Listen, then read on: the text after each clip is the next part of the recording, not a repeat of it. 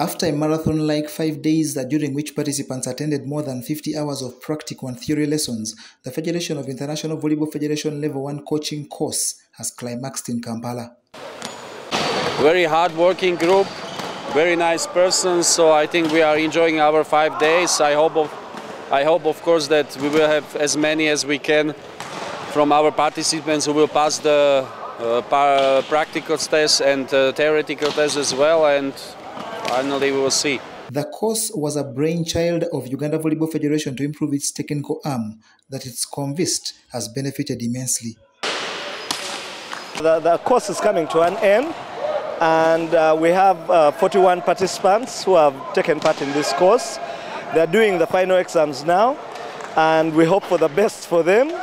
But how it looks right now is that we have a very good rate of success. The workshop attracted 41 participants, including several from the region, with names like Emmanuel Kato, Isaac Muhumuza, Tadeo Winyi, Randiza Fred Musoni, and Kenyan Eliza Wagisi Karugu among the excellent.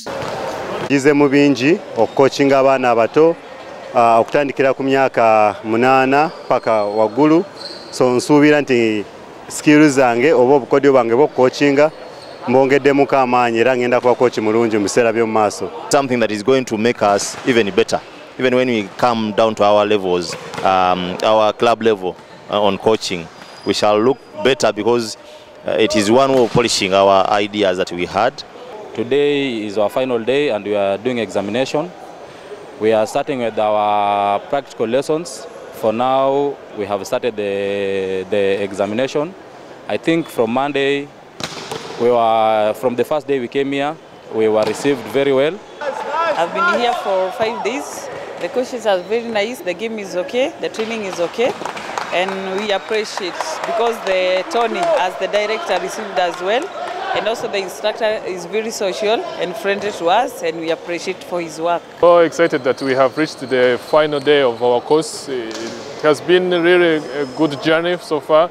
We have learned a lot of things from the instructor, and we are hoping we are carrying it back home to help our teams and the young players. What follows for the successful coaches is put into practice, while the Volleyball Federation targets its referees for a Federation of International Volleyball Federation training course in Tunisia next month. We are going to implement it that every club in Serie A has a level 1, Fivb level 1 coach who is qualified.